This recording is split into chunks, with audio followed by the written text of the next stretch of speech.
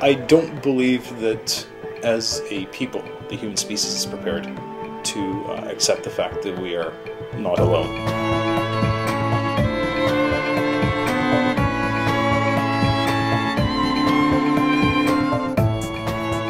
To investigate UFO sightings, I like to go with the witnesses to the location. It enables the witness to relive the experience rather than just tell the story. Two young people were driving at 5 in the morning. They were driving back to Pelly Crossing from Whitehorse. Little Fox Lake was on their left, and they were rounding a curve. And as they were rounding the curve, on the right-hand side, there was a disc hovering there against the sky. They come around the corner. They just astounded at the sight of this thing. It zooms across their path as they're traveling towards it. At that point, as it zoomed across in front of them, their headlights dimmed, and their tape deck stopped playing.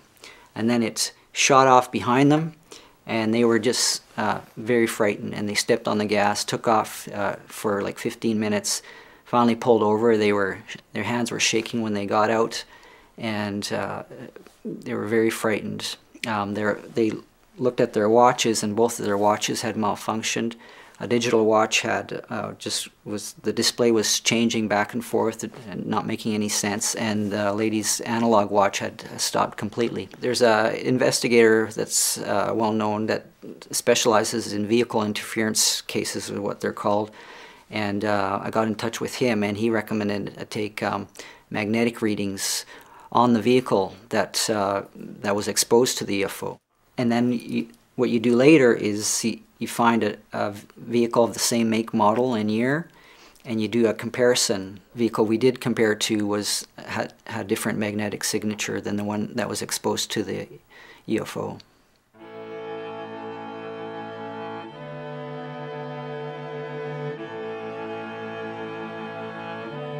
And what I saw was this object hovering right above the roof of the house next door, which would be about 35 feet from where I was sitting.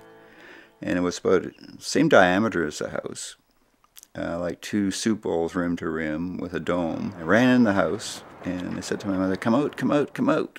I was all excited, and she looked at me rather horrified, in my opinion, and said, "Well, what is it?" I had, of course, no words to describe it. So when she came out, of course, it was gone.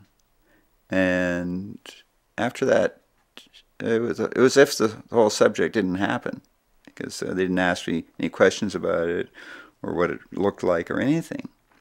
After that, I became very withdrawn and shy, and basically retired into myself and into books, being very bookish and very nervous, and that lasted many, many years. UFO BC is a nonprofit organization. We're about 11 years old. And we simply collect and record observations of the paranormal here in British Columbia. We document everything from your typical sighting, I saw an object in the sky, abductions, where individuals claim that they've been abducted by occupants of these objects. After we collect all the data, as unbiased as we possibly can be, we go back and discuss what our potential avenues of further investigation are. Either we can dismiss it as a natural phenomenon, or as an incorrect sighting of a craft or something, or proceed further with further analysis. I arrived in Prince Rupert in June. The sun came up early in the morning and it was nice and bright, and so I did some more exploring and found this trail down to a beach.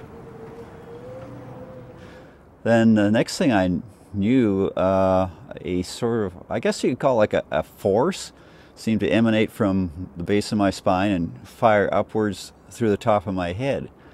And it was extremely powerful, and it was so powerful that I felt that if I tilted my head either way, that my head would blow off.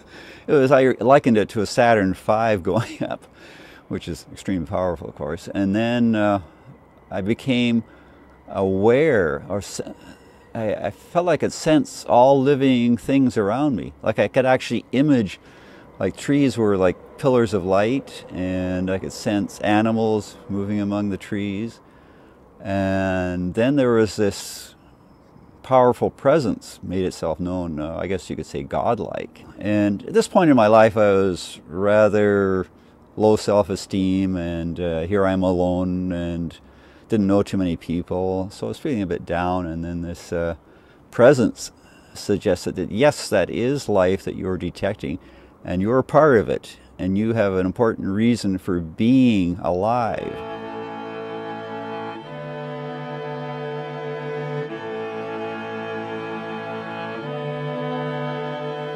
Unfortunately, I would say that people do not approach the UFO topic with an open mind.